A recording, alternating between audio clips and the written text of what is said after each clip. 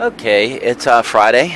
I'm done shopping, and here are my pickups for the day. I think I spent about 103 on everything you see here, and I don't believe I found anything fantastic, whatever.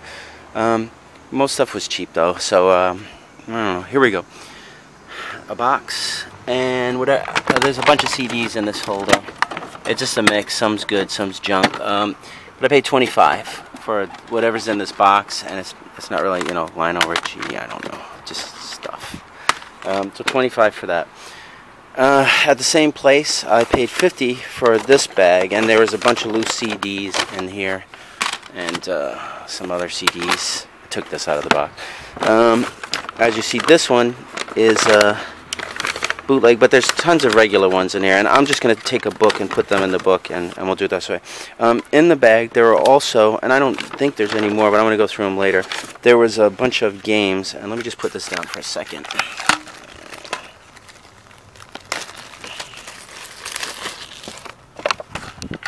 Okay, I'm back. I got a bunch of loose PS1 games. This is probably the most valuable of the game, Crash Team Racing, and I'm not from Destruction Derby, Ridge Racer, You Don't Know Jack, CD1, MLB 98, Game Day 99, Arcade Party Pack, not familiar with that one, Hardball 5, Sim Theme Park, not a valuable game, Cool Borders. These games I will put in a binder that I have, and I'm just going to make them like $4, 2 for 7, 3 for 10, but I'll sell them for a couple of bucks if somebody is really into them. Gallop Racer,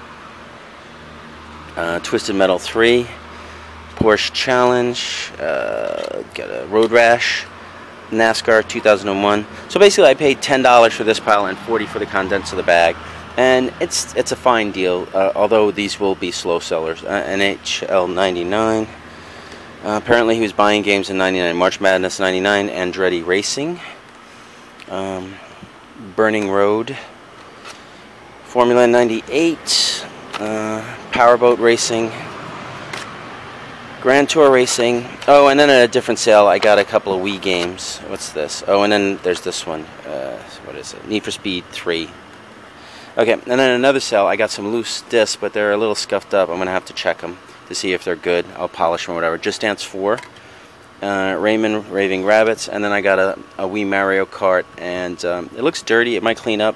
I'm going to polish it, and I'll test it. If it's good, I believe I have a case for it. So, in terms of games, that's my main thing I got today, those loose discs, and then I got, this is actually a sealed Twisted Metal 4, but as you can see the plastic's coming undone a little bit, and it's still technically sealed. I'll put it in a sandwich tray to protect it. I might clean the plastic a little bit, it looks a little dirty. It was only $1, so I mean, other than it being sealed, I don't believe that's generally a very valuable game. And then Mark 7 offered 5, they said yes. Mortal Kombat versus DC Universe, I don't know, maybe it's a $15 game, I can't remember everything. Then for $1 a piece, I got these DVDs, 50-cent Bulletproof Concert DVD, Reservoir Dogs, Blu-ray, Mickey's Twice Upon a Christmas, oh, and I got a Jackie Martling Jokeman CD. Okay, this was kind of a cool find, and I bought these bags for 50 cents, but this was a cool find. I just got a bunch of Pokemon zipper pulls. And I guess that's Squirtle, and obviously Pikachu, and who's that? Zeiss something.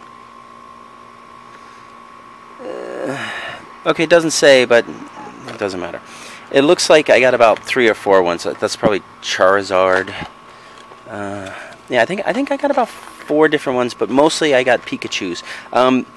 When I was looking at them, they informed me that someone had came and bought 2 full buckets of the stuff, and these were ones they just didn't get out, so I bought their leftovers. I probably got about like 20 of them there. Jewelry, this is it today, the stupid glass beaded necklace of no significant value at all. We paid $1 a piece, we will probably sell them $3. I think this is an older Transformer. Not really good with this stuff.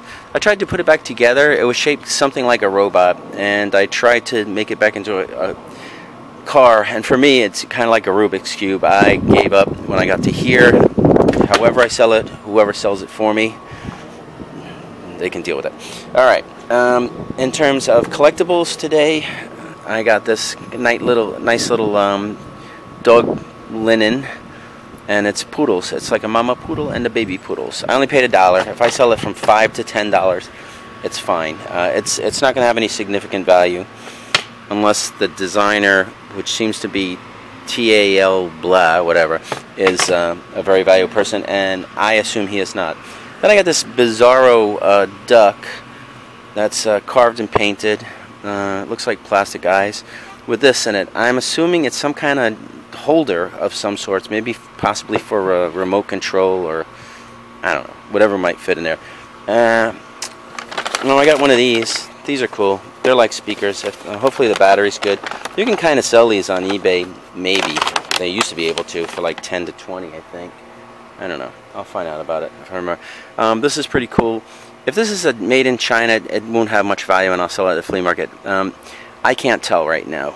If it's a Murano and a vintage one, then this could probably go. This is basically a Christmas tree paperweight, and on eBay something like this might be worth 30 to 75. Not really sure. And my final find of the day was a Stradivarius. Oh, I'm sorry. It's a Dolce. It's a Dolce no-re musical instrument, industrial core, beat up violin. Probably some kind of student violin. It does have a harp and this box that it came in. I don't know what this word. You know, I'm assuming I'll get 20 to 50 for a BS violin at a flea market. We will see. I normally don't get stuff like that, but it was only $2. Hey, how much a violin? $2. Okay, I'll take it. I'll figure out later on. Yep, that's it. That's everything. That's what I got today.